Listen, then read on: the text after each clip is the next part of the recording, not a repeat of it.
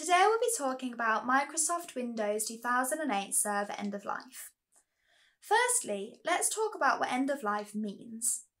Microsoft operating systems are secure when they're launched, but over time, vulnerabilities or points of weakness are discovered, and it's these that cybercriminals target.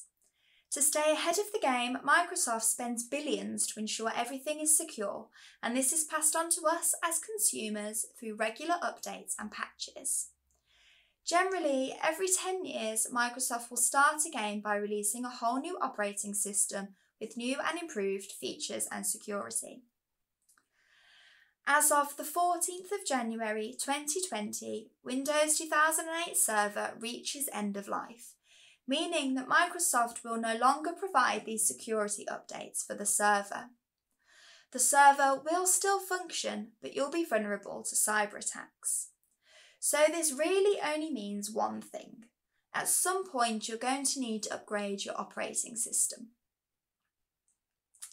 The next consideration is whether to upgrade the operating system of your physical server, or, as we recommend, move your infrastructure to the cloud. For public cloud, we recommend Microsoft Azure. Microsoft Azure is Microsoft's cloud platform. It's huge in scale and huge in scope, and can seem daunting, especially as you're charged by the second. One of the major benefits of Azure is that with Azure Marketplace, you can deploy pre-built servers in minutes, so long as you know what you're doing. As a Microsoft Gold partner, we can help scope, build, test and deploy your virtual servers, as well as advise on the huge cost savings available, including Azure Reserved Instance and hybrid benefits. For private cloud, we recommend Teledata, which is a highly available cloud platform with a difference in the fact that it features site replication as standard. This means that should one data center go down, the other will take over immediately with no loss of experience for your employees or your business. Now, if you're simply not ready to retire your Windows 2008 server yet, maybe because you're worried about the compatibility of an application with the upgrade, there is another option.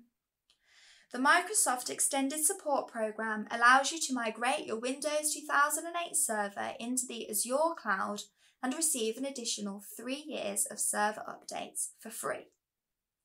This means that your 2008 server will continue to work as normal, be protected as normal, but will be operating from a virtual server in Azure rather than on a physical server in your office.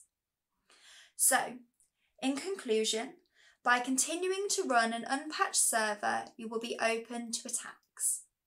By the 14th of January 2020, you will need to have done one of the following: update your operating system, move your infrastructure to the cloud, or use the Microsoft Extended Support Program. For further advice on your options, please drop us an email or give us a call. Thank you.